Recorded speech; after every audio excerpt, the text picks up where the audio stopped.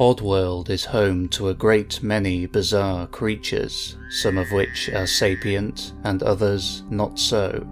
And while Oddworld is vast, about 10 times larger than Earth and home to several continents, only one of these has ever been explored so far, the continent named Mudos, located within Oddworld's northern hemisphere. East Mudos was the first region of the continent to be explored over the course of the first 3 games in the series, with West Mudos being explored in the series' 4th installment. There are several notable differences in the environments on each side of the continent, with the western side being considerably less developed. The western region and its inhabitants will be covered in an upcoming video to keep this one at a reasonable length. I'll also not be covering every single species from the first 3 games due to time constraints, but the most important and recognisable ones are all here. Oddworld has everything that can be expected of a planet with intelligent life: countryside, large cities, villages, etc. It has a variety of differing climates such as jungles, forests, deserts and icy mountains. It also has 2 known moons, the Mudokan moon and the Gabbit moon, as well as others yet to be revealed. What's curious about these 2 astral bodies is they each have the respective species paw prints on their surface, species that we will meet shortly. These enormous prints on the 2 moons are taken by each of these species to be signs from their gods that they're the chosen ones of Oddworld, and frankly, it seems like the only valid explanation. And so, now, we will look at a variety of species who inhabit this part of Oddworld. They're divided into 3 groups: industrialists, natives, and wildlife. We'll start with the Mudokans. These are a sapient species, humanoid in appearance, and come under the native classification. They're greenish-blue in colour. The Mudokans evolved from birds, and still possess some feathers that grow out of their heads and, in some cases, on other parts of their bodies. They are said to have hollow bones, making them lightweight and agile, and able to outmaneuver even some of the more animalistic species on Oddworld. They're a highly spiritual race, at one time being the rulers of their domain. Some are able to enter a deep state of meditation by chanting. They then conjure up a powerful spiritual energy that can be used to possess the bodies of other beings and control their movements. Many Mudokans are born in captivity, having been enslaved by another sapient race native to Mudos, the Glukkans, who we'll come to soon. Some, however, are born wild and live a tribal lifestyle in the wilderness. They're highly religious, living something akin to a pagan lifestyle. There are a number of different classes within the true traditional Mudokan society, like the Tomahawkers, Mud Archers, Shamans, and Monks. There are also a number of different tribes, like the Mudomo and the Mudanchi. These tribes worship different animals within their world, but also worship individual deities like the almighty Raisin. Not all Mudokans get to live this native lifestyle, however. There are many who live in captivity, being forced to work within the Glukkans' gigantic factories and meat processing plants. The workers in these hellish places are known as scrubs. The Gabbits are another sapient species, capable of speech and intelligent thought.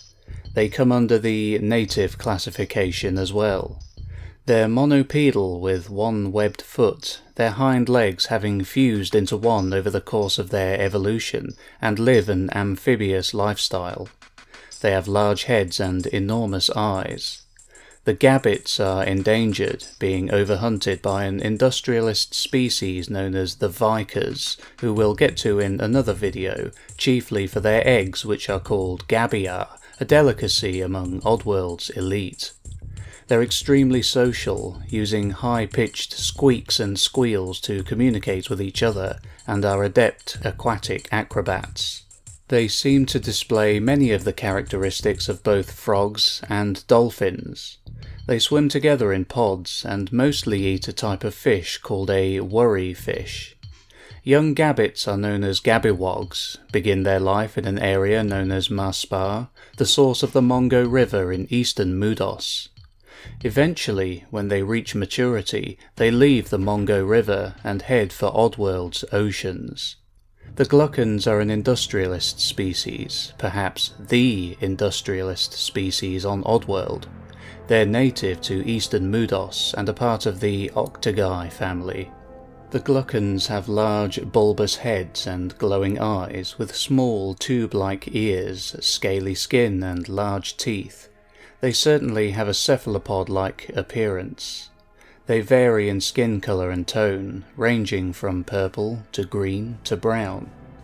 While they tend to conceal themselves with sharp suits to give themselves an important and imposing appearance, their bodily structure betrays just how weak these creatures really are. Owing to their over-reliance on technology and lesser species to do all of their hard work for them, their legs have shrunken down and become vestigial, basically useless. As such, they have had to develop long and strong arms to support their body weight.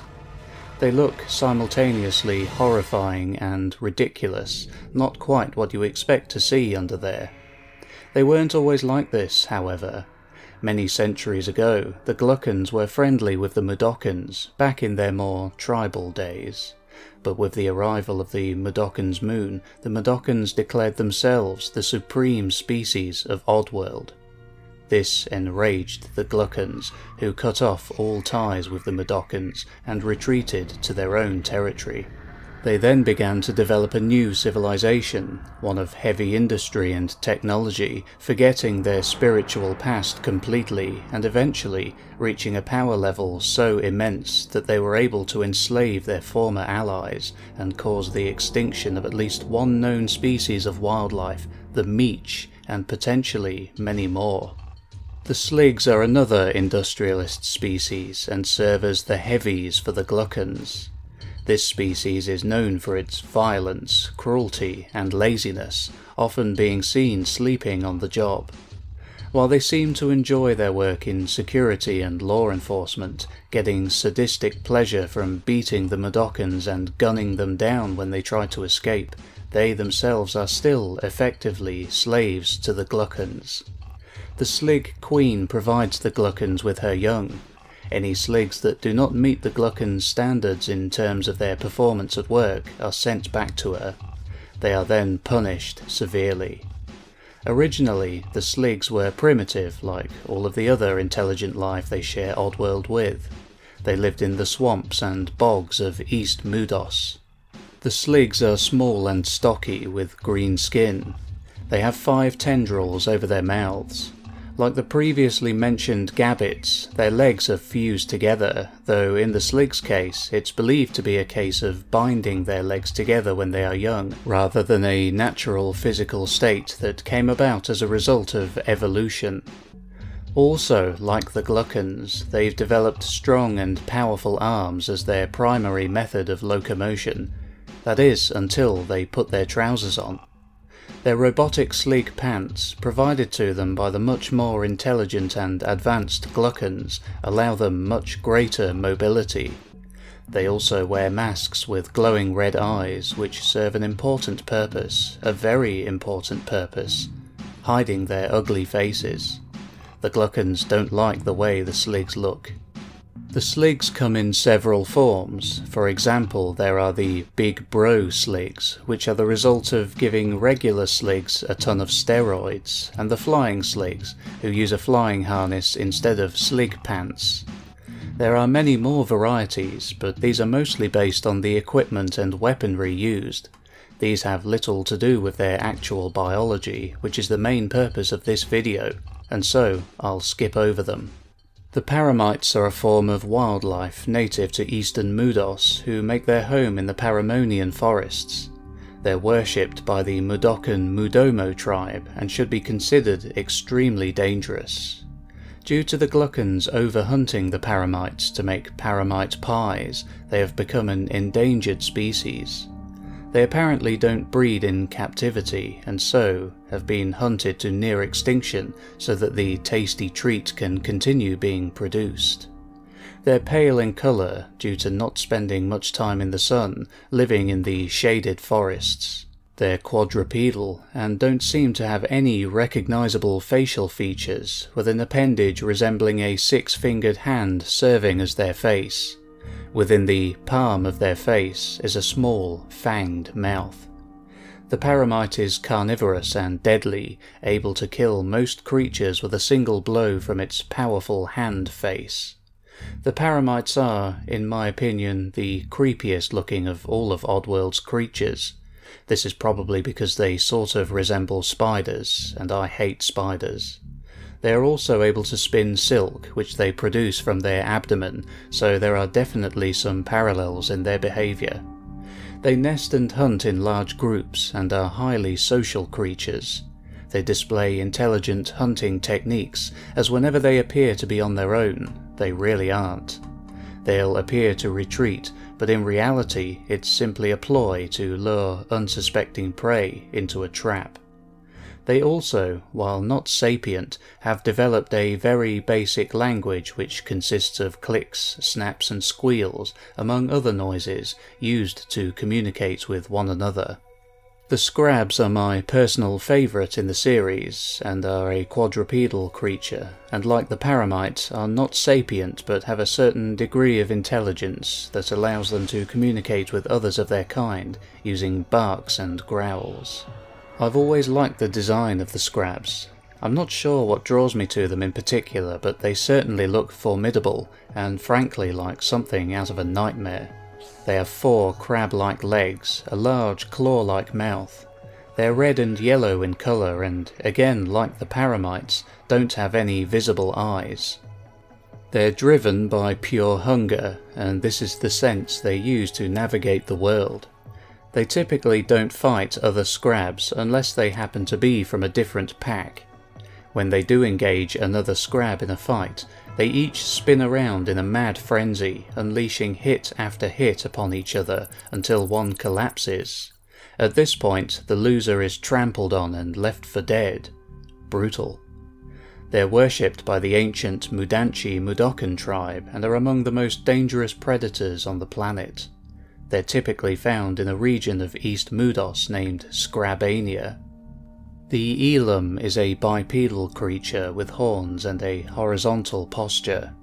Their colouring is a mix of brown and tan, and they're often used by Mudokons and possibly other sapient species as mounts for travelling. Its chest and abdominal cavity are wide, providing good respiration and food storage. It's unknown if there is any real sexual dimorphism in this species with regards to its horns and its other bodily features. It is believed to be a herbivore and has a particular affinity for eating honey. Its eyes are set wide apart, giving the Elam a wide field of vision. It has 2 short double-clawed arms. Its legs are muscular and its toes have 3 black claws. A vestigial dew claw is also present. The Elam's body ends in a short, movable tail, which is used to convey its emotions. The Slogs are the Slig's attack dogs. They're red in colour and bipedal. Like many other animals on Oddworld, they have no visible eyes, but they do have a large mouth with razor-sharp teeth. It's believed that, due to their lack of eyes, they use their barks as a form of echolocation. Their pups are called sloggies. The slogs also have a variation that is huge, bigger than a Mudokon. With their large chests, slogs have an enormous lung capacity, and so can sprint for long periods, able to outrun even the light and agile Mudokons. Their legs are short, strong and powerful. They're loving companions and loyal to their Slig owners. Their favourite food is fresh, bloody meat, and they can smell their prey's fear and, while they too have no eyes, can use their senses to detect the unfortunate prey item's adrenaline levels. They usually go for the head or throat when attacking. The slurgs are a basic, slug-like gastropod and the lowest lifeform known to exist on Oddworld. They're black and purple in colour. When accidentally stepped on, they make a loud squelching noise and then burst, alerting other slurgs within the vicinity to an intruder. Whether or not they can recover from this type of injury is unknown, but it is likely that they can, much like the gastropods of our reality. And finally, the meaches, who, due to being hunted to extinction by the greedy gluckons, are no longer around, though it's unknown if the species as a whole is extinct or if it's just no longer around in East Mudos. There aren't many images available of the meach, but what little exists shows that it had small forearms and powerful hind legs with 3-toed feet. They were brown in colour and stood between 3.5 and 4 feet tall. They had 2 sets of jaws and an undoubtedly ferocious appearance. It can be assumed that, like the scrabs and paramites, they weren't sapient, but had a set of vocalizations that they used to communicate amongst themselves. During their time in existence, the meaches would have been revered by the Mudokons, but it's unknown if the meaches were worshipped by them per se. It is, however, possible that there is a currently unknown Mudokon tribe that did so. The continent of Mudos, specifically Western Mudos, is an area of the planet Oddworld and was first explored in the 4th game in the series, titled Oddworld Stranger's Wrath. It's a dry and arid place, with a desert climate, and is rife with crime. It has many parallels to the Old West of the USA, on planet Earth. But this unforgiving environment still hosts a great many lifeforms, both sapient and otherwise. Much like the eastern part of the continent, an industrial society exists here, though the western region is considerably less developed than its eastern counterpart. The Mongo River runs right through western Mudos. The source of the Mongo is Mar Spa, the birthplace of the Gabbids, native to eastern Mudos. There are several settled areas along the river, such as Last Legs, Dusty Hollow, and Buzzerton, as well as New Yoke City. Of course, if there are settlements, then there would surely be lifeforms who inhabit them. The Stief, for example, is a mammal native to western Mudos. These noble creatures, legendary among the other species in the region, are critically endangered. The Stief is centaur-like, with the lower body of a horse, though with giraffe-like proportions. It has cloven hooves. The torso is gorilla-like, and it has a human-like face on a lion-like head. They are an intelligent species, tribal but sapient, and throughout history have served as warriors, guardians, mercenaries, and would have taken on other roles that required bravery, strength, and durability. There are other sapient species in West Mudos that worship the Stiefs for their legendary past deeds and for the protection they provided them. Evidence of this can be seen in cave paintings found across the region. They used to live in herds before their numbers dwindled. While there are now only a few left in existence, the Stiefs of the past were highly social. The industrialist races of West Mudos have sadly hunted the Stiefs almost to extinction to make a variety of meat products. The Clackers are a sapient avian species resembling a chicken mixed with a pig and are native to this area of Mudos. They are an industrialist species and also serious consumers, one of the target demographics who buy the meat products, like those made from Stiefs, created by local industry. They tend to be between 5 and 6 feet in height, with a great many bird-like features, their orange beaks and feathered limbs being the most obvious examples of this. They also have 3-toed feet. They do not possess the ability to fly, however, so their wings are simply used as arms, with the feathers at the ends serving as fingers. They have non-avian features too, like their short, curly tails that resemble that of a pig's. They also have visible ears that sit on top of their heads, quite unbird-like, and the nostrils above the base of their beaks resemble a pig's snout. However, unlike pigs or chickens, the clackers have forward-facing eyes, a noted trait of carnivorous predators and humans, providing them with binocular vision.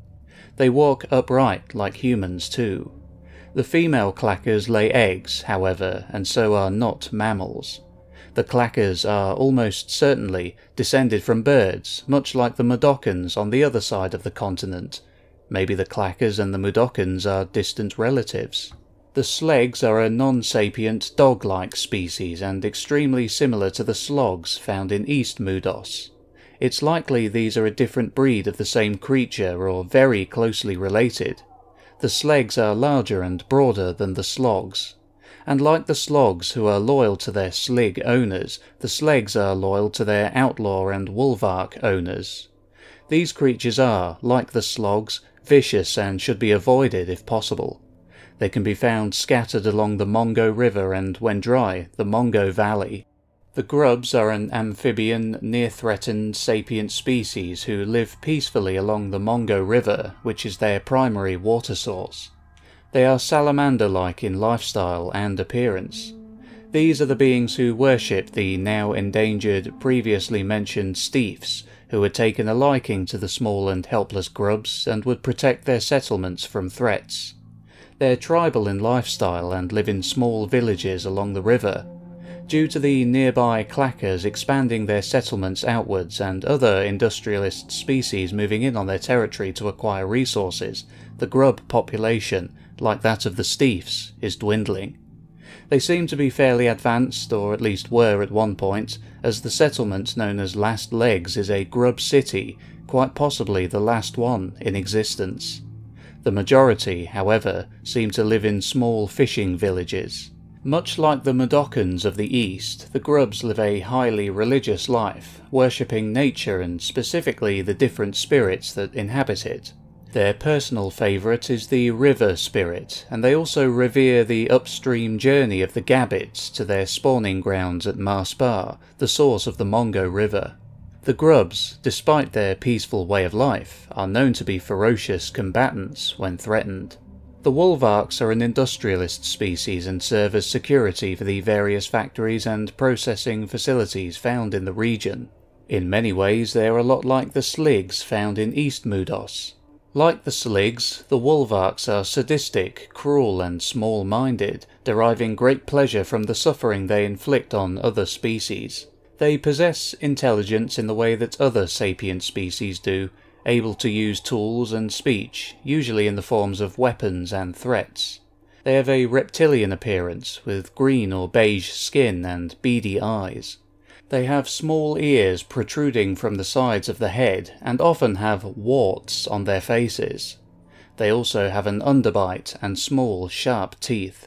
The wolvarks are exceedingly cruel, arguably more sadistic than the sligs, as the wolvarks have been known to impale the grubs, who they have been employed to harass and bully, onto wooden pikes. This happens when they've been caught fishing after a ban on fishing in their own waters had been placed on them by the psychopathic boss of the local Secto Spring Bottled Water Company. The octoguy is a cephalopod, squid-like in appearance, and a part of the similarly named octoguy family. As far as I'm aware, they're pronounced the same way, but then again I'm not exactly renowned for my accurate pronunciations. Anyone who's ever listened to my audiobooks here on YouTube can attest to that. Being a part of the octoguy family means they're closely related to the gluckons, who inhabit East Mudos and share many of their characteristics. Unlike the gluckons though, the octoguy are primarily aquatic, but are able to survive on dry land through the use of a host body. They're parasitic in lifestyle and attach themselves to a victim's head to gain control over its body. Much like the gluckons, they're greedy, obsessed with wealth and power, and are not afraid to steamroll over any person or species that goes against their business interests. They're also fond of expensive cigars and sharp suits. Among the many cave and rock paintings found across western Mudos, the octoguy can be seen doing battle with the Steef and the grubs in many of them. The gloctoguy, unlike the other life forms that make western Mudos their home, are not natural beings. They're entirely artificial, though they are alive. They're found all across western Mudos, wherever there is water. They were created by the Octogi by combining their DNA with that of the Glukkons to create something new and terrifying. This was done through genetic engineering and alchemy.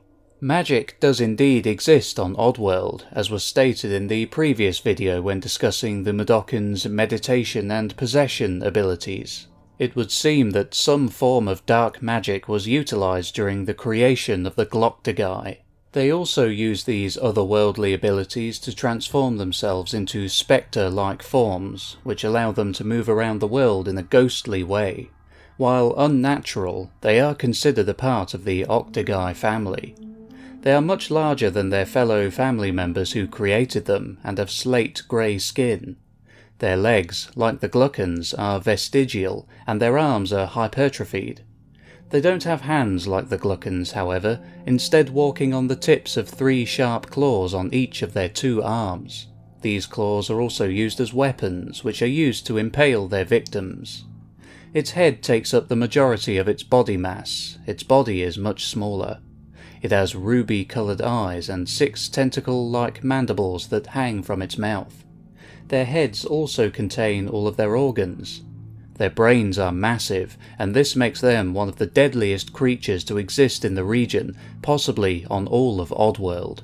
The Mudos continent is also home to a number of strange critters, and while much smaller than the other animals found here, such as the scrabs, paramites and slegs, are no less deadly. Many of these are considered pests. They seem to come in many varieties, but most seem to be comprised of a round blob covered with fur, though some have additional extremities. Notable examples of these creatures include the fuzzles, the chippunks, the stunks, and the boom bats. They're mammalian and all possess teeth, some razor sharp. Some, like the boombat, have wings, while others, like the stunks and chippunks, are just a furry ball with eyes and a tail, and teeth. While these creatures should be considered extremely dangerous, those Oddworld inhabitants who possess a natural harmony with nature should be able to coexist with them, and even get them to follow as companions, or even use them as vicious projectiles against their enemies. There is also a vast array of bug life, examples of these being the sting bee, the sniper wasp, the bolemite, the thud slug, and the zap fly. These, too, can be used by one who is at ease within the wilds of West Mudos. They can all be found across the region, and all the way up and down the Mongo River. Western Mudos is just as fascinating as the eastern part of the continent, and Oddworld itself is undoubtedly a bizarre place. But like I said last time, it's definitely one of the best examples of world building I've ever seen. Beyond the main characters of the games, there are a great number of fully fleshed out species. Some are just animals doing their thing, some are natives who live tribal lives, and others are industrialists, much like the ones we have in our world, filled with greed and a lust for power and control. And of course, there are the environments themselves, of which many could, if you'll pardon the cliché, be described as characters themselves. The dark, grim and mechanised Rupture Farms setting of the first game has a distinct feel of its own, with a unique atmosphere that has certainly left a massive imprint on my mind. And the same can be said for the Wild West setting of the fourth game in the series, which was the area covered in this video. It's completely different to what we had seen before, but there can be no question that it takes place within the same world. These games had a shared universe before it was cool. We'll begin with the Vikers, who are an androgynous, hermaphroditic race of purple-skinned tripeds. They have frail bodies with disproportionately large heads and small beady eyes. As a result of self-inflicted life-extending surgery, which allows the Vikers to survive long past their natural lifespan, their skin is wrinkled and saggy, with bones, veins and muscles easily visible. Vikers have a total of 7 limbs. 4 of these are short, spindly arms, each ending in 3 long-clawed digits, but with no discernible hand. Notably, the claws themselves are used for gripping objects, as opposed to the digits, which are short and stubby in comparison. The remaining limbs are legs, arranged in a tripodal stance, with 2 facing forwards and 1 backwards. Unlike a number of other industrialist species on Mudos, vikers are hermaphroditic rather than eusocial. That is to say that, unlike gluckans, sligs and mudokons, vikers have no queen or no defined class structure. Like mudokons, vikers show little regard for clothing, usually dressing in little more than a loincloth, though headgear and eyewear are also common. The vast majority of vikers speak in a shrill, whiny voice, though some have a much deeper register. Although they bear a passing resemblance to the gluckans, and indeed the rest of the octogi family, vikers belong to a distinct taxonomic order. The only other species known to exist within this order are the interns, who are often exploited by their viker cousins as indentured labour and security forces. We'll come back to them soon. In contrast to other ruling industrialist races, such as the gluckans, vikers are more than capable of defending themselves, thanks mostly to their sharp, highly dexterous claws. Although preferring to employ lower industrialist species for their grunt work, such as sligs and interns, vikers themselves will fight, if necessary, with some gladly joining in using their laboratory syringes and meat cleavers as weapons. That being said, vikers are individualistic to the extreme. Despite their obsession with inflicting pain on others, a viker may quickly be reduced to a sobbing wreck when this pain is reciprocated. The interns are to vikers what sligs are to gluckans, a slave race bred to do their master's bidding. They do all the dirty work for the vikers, all the while drowning out all unwanted noises with the latest beats pumping into their heads via headphones. Like the vikers, their heads are abnormally large compared to the rest of their bodies. Unlike vikers, however, interns are bipedal and have only 2 arms with 5 fingers and no thumbs, and considerably more muscle mass. They also have vertically aligned mouths that were stitched shut by their viker masters to keep them from constantly whistling to the sound of their annoying music. Interns are the subservient species to the vikers, filling menial administrative tasks such as filing, porting, and checking up on experiments. They also act as the security force in the vikers' facilities, equipped with the latest consumer goods weaponry. Interns are loyal lackeys, highly supportive of the vikers' work despite their poor working conditions, and are every bit as sadistic in their scientific methodology. Interns have long canoe-like heads, along which runs a vertical slit of a mouth, only ever seen stitched up. They are surgically prevented from whistling while they work. They have 2 small prehensile horns, which are used to express feelings. Their spindly arms end with 5 long spidery fingers that pack a mean slap, and their feet normally appear to be stitched up stumps. Due to their long working shifts, most interns have succumbed to melted candle syndrome. Interns usually adorn themselves with trendy purple and yellow striped speedos with matching reversed baseball caps and their excessively loud headphones. The appearance and behaviour of fleeches is drawn from a number of animals. The idea of pets being flushed down the toilet comes from the urban legend of baby alligators taken from Florida as pets, being flushed down toilets and forming large colonies in the sewers of New York City. The Oddworld equivalent is a fine example of the gluckan's wasteful, throwaway culture. Accordingly, the mouths of a fleech look like stumpy versions of a gator's snout. The teeth are placed on the outside of the mouth to give it a cheeky yet threatening expression. Their name is thought to be a portmanteau of frog and leech, the sticky tongue of the former obviously being the inspiration behind the fleech's own. The fleech's ability to stretch open their mouth is inspired by the ability of snakes to unhinge their jaws. Their locomotive cycle is based on that of the inchworm. They have also been compared to sharks and, most obviously, worms. Meeps are large unipedal mammals native to Oddworld that resemble sheep. Meeps are typically used as livestock and are featured ingredients in tasty treats produced by Rupture Farms. They graze in open fields and valleys, and their meat is known to be used as slog grub. Meeps have one large eye and one foot. To move, they hop on their foot, similar to gabbids. They have a large head and rounded body with a stubby tail. Their eye is normally half closed, but opens wide when frightened. Meeps aren't the most intelligent creatures in Oddworld. All they ever do is graze, and they must be herded to do what they are told. A much more intelligent being, however, is the almighty raisin, a wise, long-lived, seed-like creature that has evolved from an elder tree in the northern parts of Mudos. Because of his vast knowledge and wisdom, the Mudokons hold him to a near religious level, often going to see him when seeking guidance or advice. Unable to move, he relies on small creatures called rats as an extra 1,000 or so pair of eyes to see the world around him. The almighty raisin lives in one of the many underground caverns of Mudos. The almighty raisin spent his first 6,000 years as an elder tree himself. After this, he reached his third stage of life, shedding his roots and limbs to eventually become what he is today.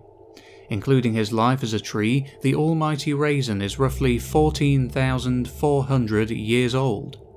The almighty raisin has no arms or legs, is about 12 feet in height, and weighs a little more than a ton. Unable to move without the help of others, the almighty raisin spends all of his time sitting about in his lair, astrally projecting his consciousness onto the world above. When dislodging his mind from his body, the almighty raisin drifts his consciousness across the landscape of Mudos to see or hear through the eyes and ears of others.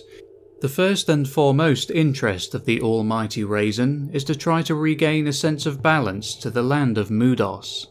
In his visions, he has perceived a horrific doom clouding over the land, but the raisin believes that there are several alternative futures, thus he tries to influence a destiny that he believes to be the most peaceful and harmonic. He loves the simple creatures in life, and finds the greatest pleasure when casually observing through the eyes and ears of newborns. He has seen into the personal and private lives of all the inhabitants of Mudos. As a result, he is able to have compassion for even those whom he would consider being enemies. He has witnessed so many things for so many generations that he simply hasn't much patience for the foolishness or naivety of others. It's difficult for others to understand his speech, as his statements are usually loaded with several compounded messages. He's been known to fall asleep in mid-sentence as well, leaving his listeners wondering. And that's it. I don't think I forgot any, but if I did, leave a comment and let me know. Thank you for watching, and a big thank you goes out to my members and patrons.